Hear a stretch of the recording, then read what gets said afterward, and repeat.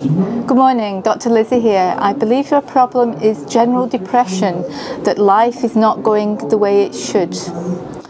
Well, if I could, I would like to prescribe you an antidote to that, and the antidote is a book called Jude the Obscure by Thomas Hardy.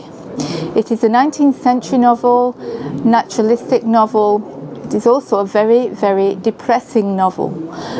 Dreadful things happen to Jude. He's a poor man and life gets harder as he goes. And then at the end there is a real tragedy.